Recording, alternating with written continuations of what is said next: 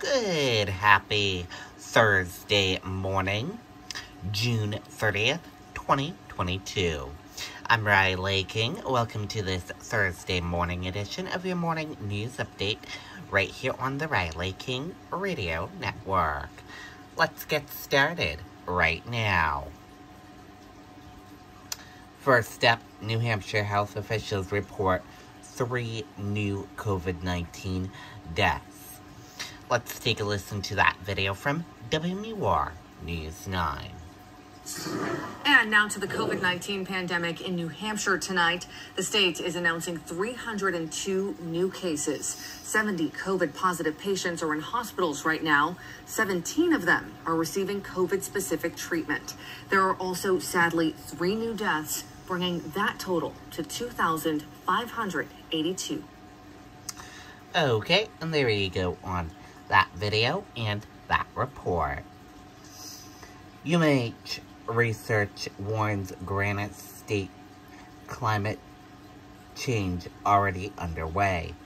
Let's take a listen to that video from WMUR News 9.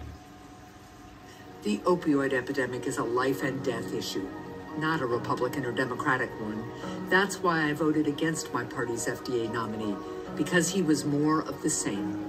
And New Hampshire's had enough of that. Warmer and wetter with more extreme weather. That's the state of New Hampshire's climate, according to Mary Stampone with the University of New Hampshire. All of the ends of the spectrum are kind of getting worse, along with the overall general increased warming and increase in precipitation. And those trends are expected to continue into the future. Research released by UNH warns that the Granite State's climate is changing now. Warmer winters causing problems for snow-driven tourism.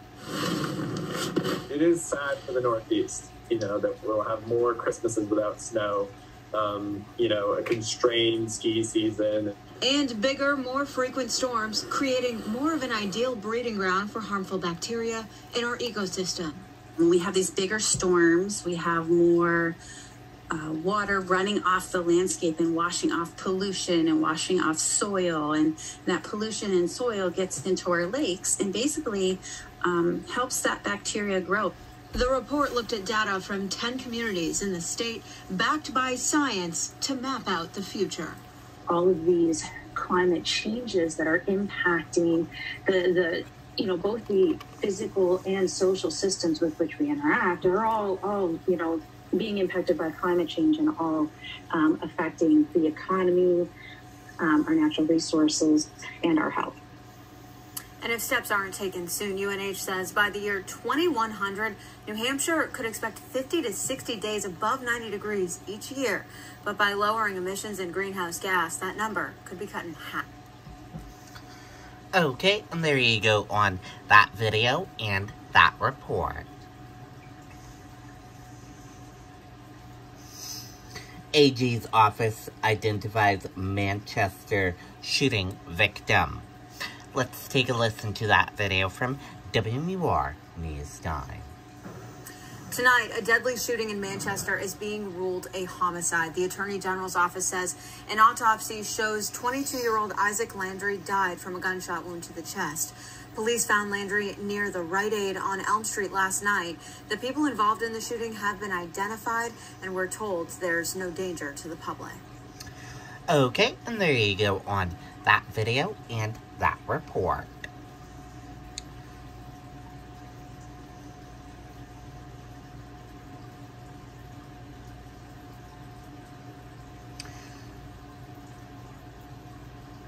Sweden and Finland set to join NATO. Let's take a listen to that video from ABC News. At Fidelity, it's easy to start investing with zero minimums to open an account. Invest on your own with zero account fees. Or we'll manage your investments for you with zero advisory fees. There are zero reasons to invest anywhere else. Fidelity. The war in Ukraine and major news tonight, that Russian invasion now prompting historic moves at a NATO summit in Madrid. President Biden and other leaders formally inviting Finland and Sweden now to join the alliance. And President Biden increasing U.S. military commitments in Europe, including a permanent presence in Poland. Vladimir Putin responding tonight, and ABC's chief White House correspondent, Cecilia Vega, traveling with the president in Spain tonight. With Russia's brutal campaign in Ukraine grinding into its 5th month, NATO today formally inviting Sweden and Finland to join the alliance in the largest expansion in decades, and the U.S. stepping up its military commitments. We're sending an unmistakable message, in my view, and I think yours as well, that NATO is strong, united. At the NATO summit in Madrid, President Biden announcing more military power to Europe, including the first permanent military headquarters in Poland, troops to Romania and the Baltics, 2 F-35 stealth fighter squadrons to the UK, and 2 Navy destroyers to Spain. Article 5 is sacrosanct, and we mean it when we say an attack against one is an attack against all, every inch. It comes as NATO puts 300,000 troops on high alert in response to Russia's war in Ukraine. Leaders adopting a new mission statement declaring Russia as the most significant and direct threat to the region's stability. Ukraine has yet to be admitted to NATO. President Volodymyr Zelensky addressing members from Kyiv today, asking for more weapons and money, and delivering this warning about the risk to Europe. Це справжня ціль Росії. Zelensky asking which countries will Russia come for next? Poland, Moldova, the Baltics? The answer, he warned, could be all of them. And Vladimir Putin has just responded. He said he actually doesn't have a problem with Finland or Sweden joining NATO like he does with the prospect of Ukraine joining this alliance. But he is, David, delivering a warning tonight. He says he is not mincing words, but if NATO decides to send troops or military equipment to these 2 countries, quote, Moscow would be forced to respond. David? Cecilia Vega live in Spain for us tonight. Cecilia, thank you. Hi, everyone. George Stephan.